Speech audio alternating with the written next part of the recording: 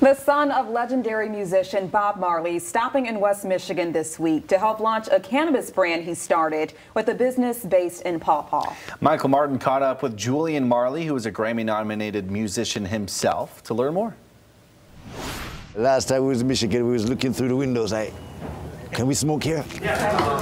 The Mitten State has changed just a bit since the last time musician Julian Marley was here. Now it's like the man say, oh, it's good. It's just like, feel free. Right. And it feels so good to feel free. In particular, the state's laws around recreational cannabis.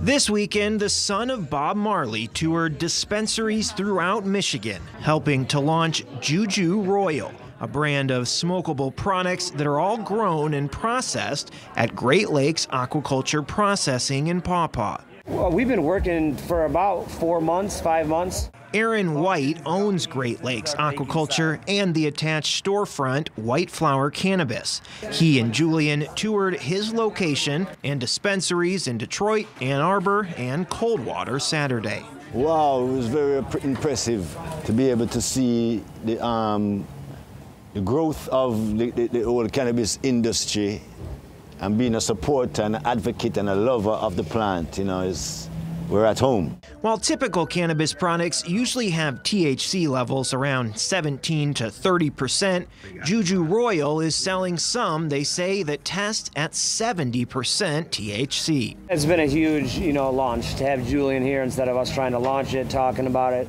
And they plan to roll out a few more products together under the Juju Royal brand in the near future. We love what we do, it's a passion, and it's something that, is like a dream coming true to be able to be part of this. Michael Martin, Fox 17 News.